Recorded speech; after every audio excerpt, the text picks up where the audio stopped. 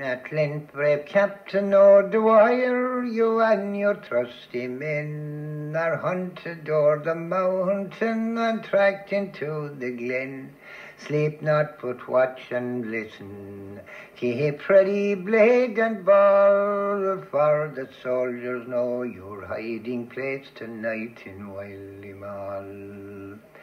I searched the valley all that night and toward the dawn of day discovered where the outlawed and the dauntless rebel lay.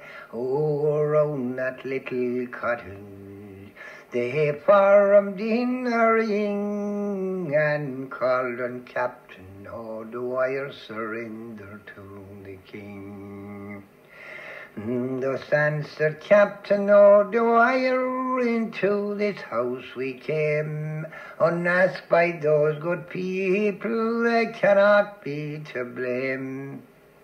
But let those helpless parents and children pass you through, and when they are placed in safety, then I'll tell you what we'll do.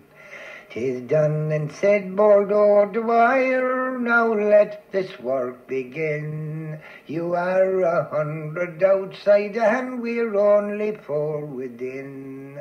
We have heard your hearty summons, and this is our reply. Oh, we're true united Irishmen will fight until we die.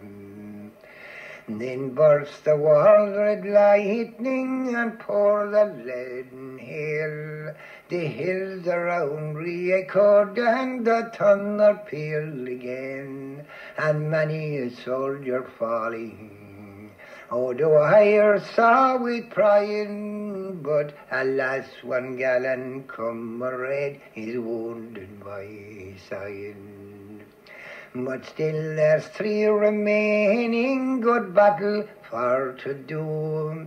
Their arms are strong and steady, and their aim is quick and true. But hark what furious shouting, oh, the savage soldiers rail. Oh, the house is fired about their heads, the roof is in a blaze.